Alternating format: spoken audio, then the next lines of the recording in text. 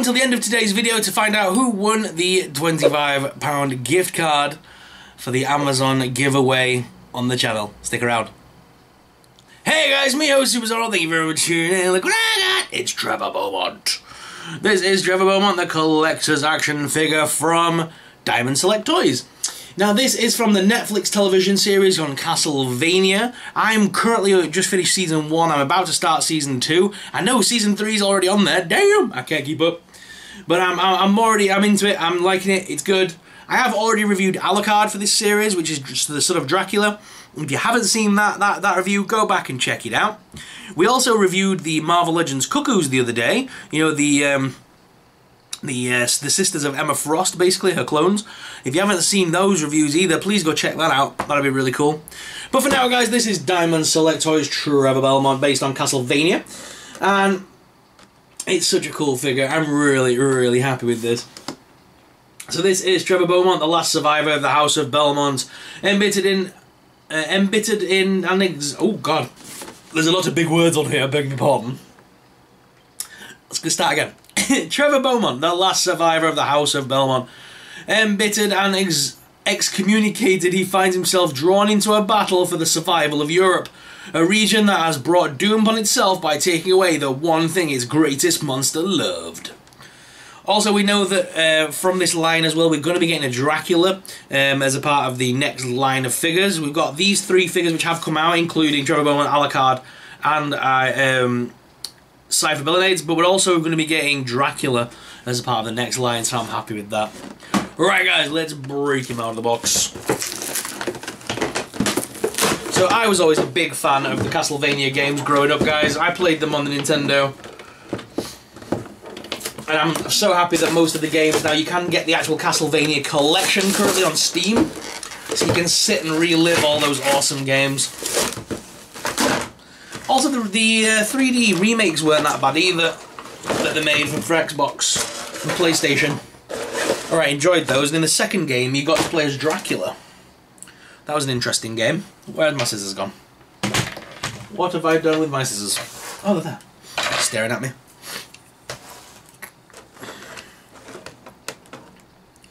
Okay, guys, just bear with me 2 moments, or we'll just snip some snippy snips. Snippy snips.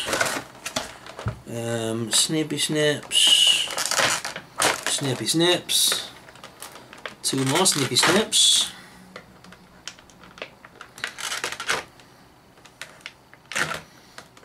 Come on, snippy snips. There we go. So we've got the whip out, or one of the whips. It's also got that around his middle. Let's chop that off.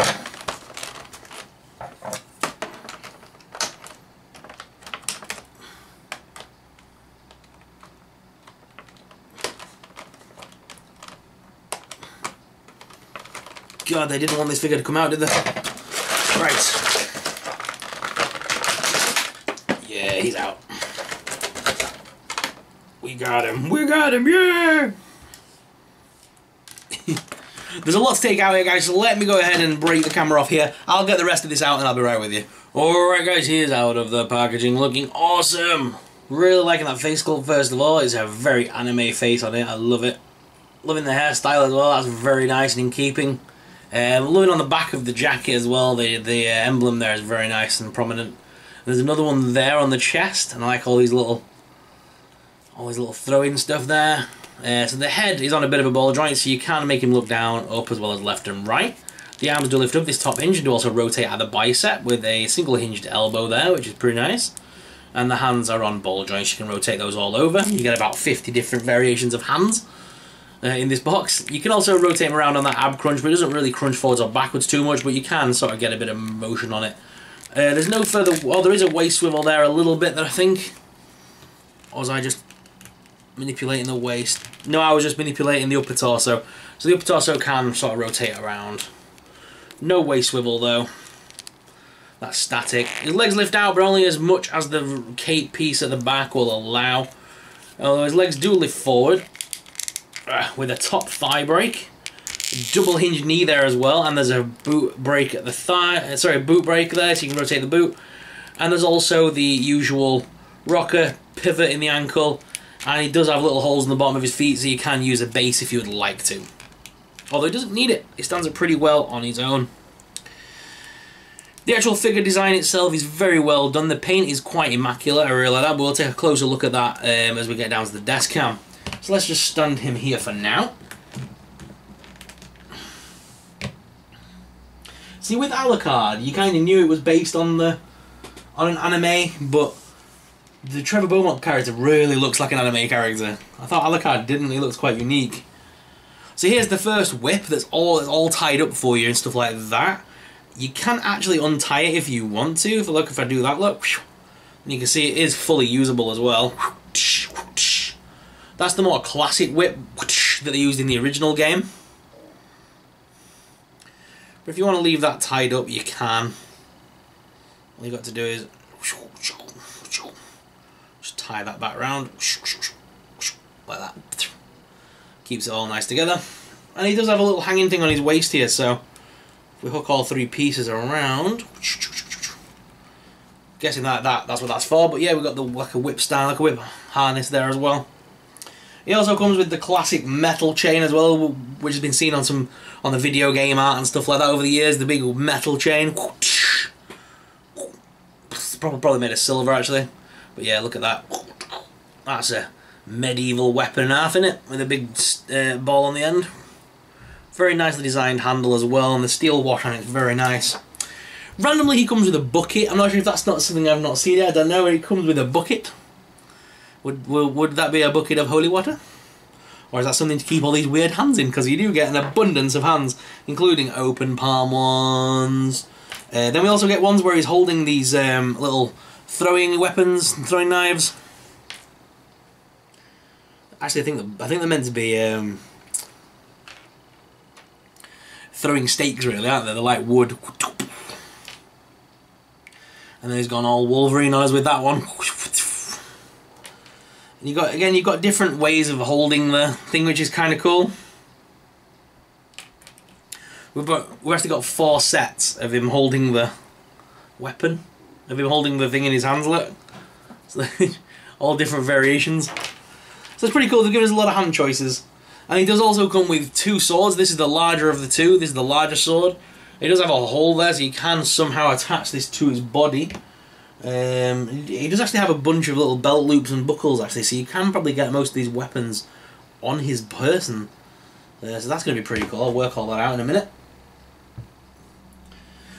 But yes, he's got this sword as well, which if we pull out, can you pull it out? Yeah. That's his big broadsword. Similar to the one that, sorry, a bit of a thicker one than the one Alucard had, but same sort of design. Again, it's got a nice yellow hilt to it, with a nice brown handle and a big ball stop at the end.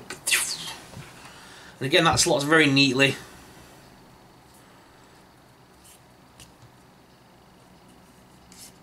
Very neatly into its sheath.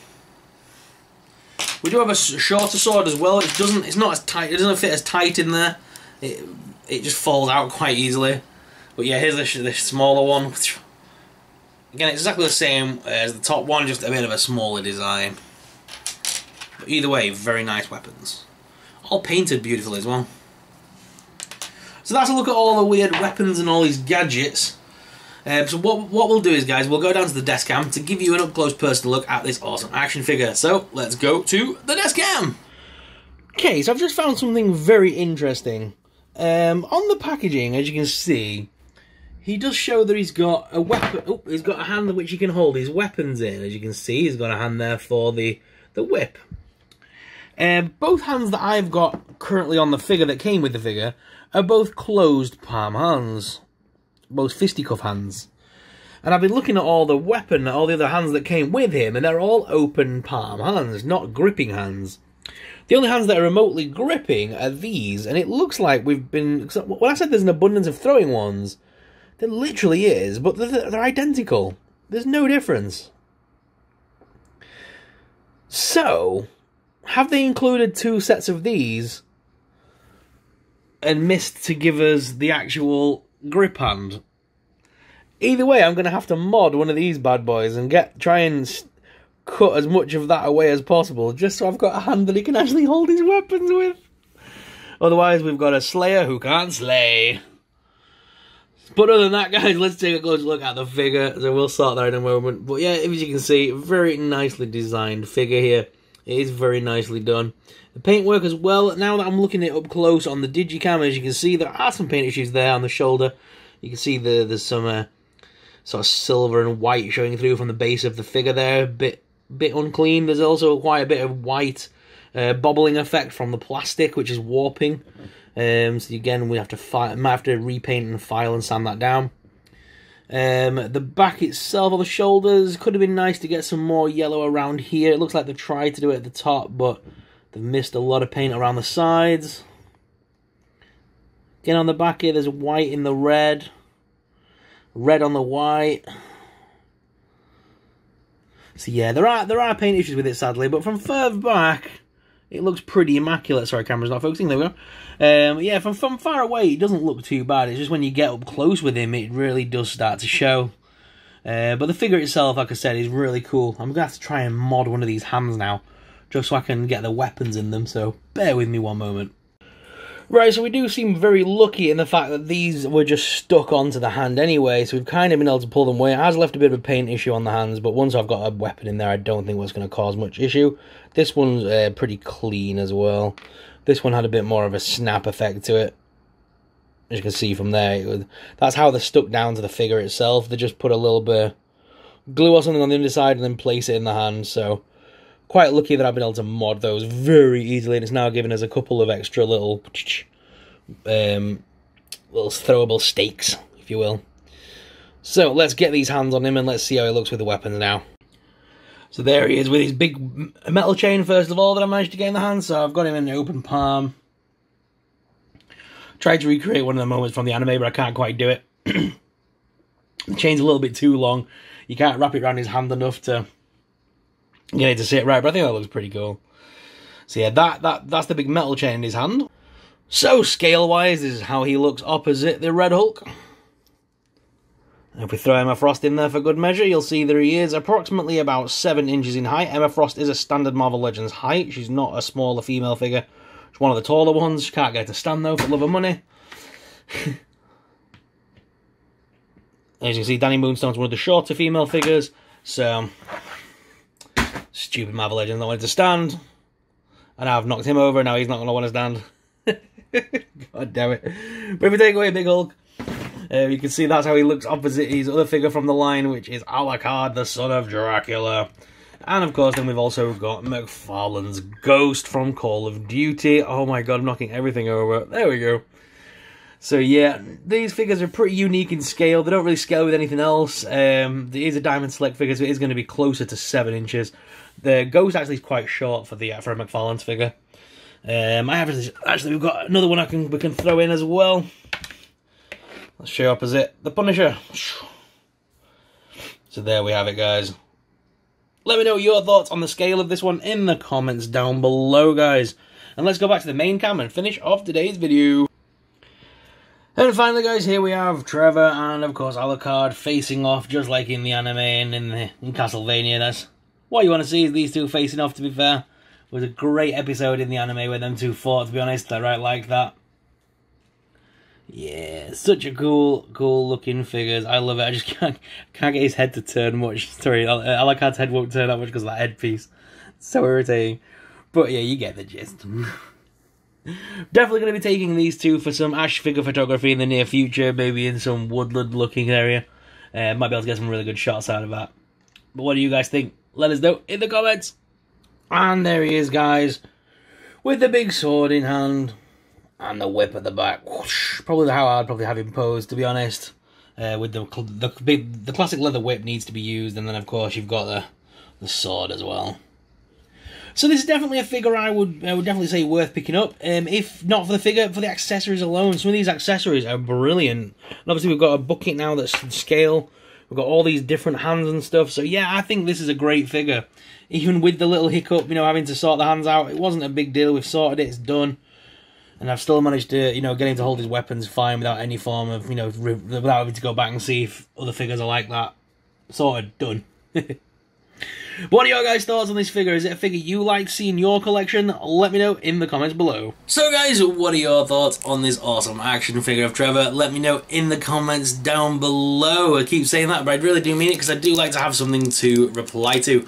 I will be starting to do the subscriber shout-outs again as well. Sorry that took a little bit of a hiatus on the channel again, but it's coming back. So please leave some comments for me to respond to, and you might get shouted out in the next video. If you want to shout out, let us know in the comments. Shout about it. As well, guys, you guys wanted to know who's going to win our subscriber giveaway for the 25,000 special. It is going to be, to celebrate 25,000, I'm going to do a £25 gift card for Amazon. So the winner of that, drum roll please, is GOTH, or goes by Goth, I believe, but GOTH. Thank you very much for entering. You are our lucky winner. Thank you very much to everyone that entered. There will be another giveaway at 30,000 followers, which is only 5k away, so make sure you subscribe to be in it to win it. And yeah, thank you to everyone that has followed along the channel on this journey. 25,000 is an amazing accomplishment, and I really never thought I'd make it this far, so thank you to each and every single one of you that has joined us on this journey. What do you want to see me review next, guys? Let us know down below in the comments. We've still got some awesome Marvel Legends to get through. We've still got the NECA Teenage Mutant Ninja Turtles. We've still got Bebop and Rocksteady from the Teenage Mutant Ninja Turtles Classic Collection. We've got a boatload of Jokers, Aliens, NECAs, all sorts, Predators and all sorts still ready to go. And as of course we've got the new McFarlane's range from Batman as well. And we've got, arriving tomorrow, the Black Widow line from Marvel Legends. I'll be reviewing those as quick as possible. And arriving, we also had IG-88 arrive, and I've got some other figures already on the way from Cyberpunk. Can't wait to see all this stuff reviewed on the channel. I hope you're still enjoying my content. I know I still enjoy making it, so thank you very much for watching. As always, I'm your host, Soup Sorrel, and I'll see you in the next video. May the Force be with you.